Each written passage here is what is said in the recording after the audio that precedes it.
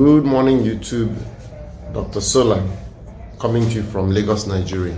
So, quick brief update. So today, actually, we're going to push the Solar X Power inverter. So I always have one AC running. We're going to have two AC running. I'll put on either the other water pump or put the microwave on to push it to see how far we can push it. So I purchased this freezer, and a freezer takes about 2 days to 3 days for it to get to temperature, so for everything inside to freeze. So as you can understand, it's putting a lot of strain on our resources just to get to the temperature. So it's going to take quite a few days. Let me go back. So there's a lot of meat we purchased and put in there. We killed a couple of goats and they're inside the freezer. So it will take a little bit of time for the meat to get frozen. In the interim, however, the freezer will keep making huge demands for power till we get to that point. Today, I believe, is that crossover where it will not require as much energy because the contents should be fully frozen. As you can see, it's off now and the refrigerator is off. I woke up this morning and I checked my state of charge, and while remember before I wasn't happy that the batteries were not discharging. So if you notice, it's graduated 25%, 50%, 75% and 100%, and it's only 25% blinking. So the battery state of charge is less than 25%. Yesterday when I woke up, it was, I don't know, 19 or 29, I don't remember. Well, today, this is where we've been for the last hour and a half, 13%. I had done everything off because I don't want the power going off. What happens when my power goes off is my internet goes off and then doesn't come back on until I contact the provider. And then they have to reset something at their end in order for me to have power again, and for me that's not acceptable. So right now it is still quite early. Let's see. System status. PV1 right now is producing 12 watts, which is nothing. PV2 13 watts, which is still nothing. So we're going to be in a little bit of we're going to be a little bit on the edge for a while. So let me show you my residual current device that I installed yesterday, and I've received quite a few comments about people telling me that I'm not going to have earth leakage protection. You're absolutely correct, but you know the funny thing is, for the years we've run this stuff, this is the first time we're putting an RCD on any of our systems. We've now run RCDs on any of our systems, and we've been doing this for years. If you recall yesterday, this was showing it was showing 228. Today is showing 231 and 0 amps. So let's see how that tallies to what the inverter itself is saying. So let me give, wow, mosquitoes are biting me today.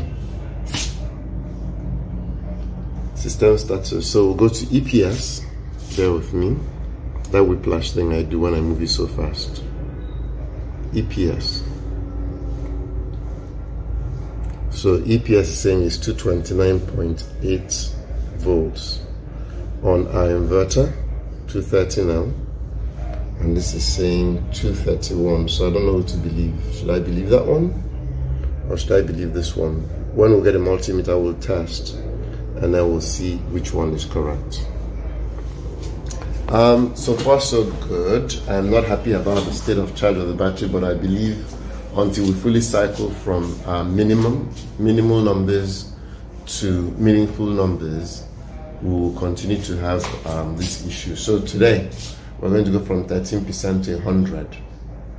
Hopefully by the time we cycle 1 or 2 more times, we should be getting close to full capacity. So let me explain real quick what I mean by that. Lithium batteries, and let me just say batteries as a whole, when you first put them in, you don't get full capacity, and especially so with lithium batteries. What happens is they take a few days to balance and equalize. So this particular unit has a balancer and an equalizer. You notice that the first few days you install them, the battery does not get to 100%, and that's done on purpose.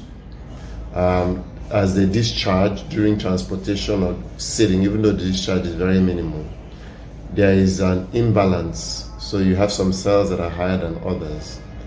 As they charge, the battery management system in the battery will try to make sure that all the cells are at the same voltage and also close to the same capacity. Even though it has no true way of measuring capacity, it just keeps feeding till they all come to the same voltage.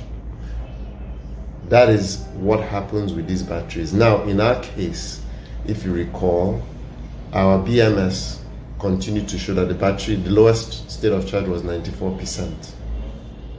Yesterday was the first time we discharged below 94%. At least it showed that we're below 94%, showing us what the true capacity of a battery is where.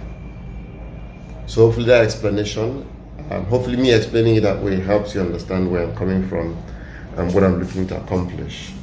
So for those of you who talked about RCDs, yes, I'll revisit the earthing. I have two earth rods side by side. I'll connect them and then I'll check to make sure the collars aren't broken. But we've run our systems without RCDs for the longest time, since 2014. I've not really had any issues. We've not had an inverter fail. We've not had electrical failures. We are very, very meticulous. So thank you very much for expressing your concerns, but seriously, I'm not going to put an RCD back in because the inconvenience that we've gone through so far was not worth the protection that you're asking me to put in.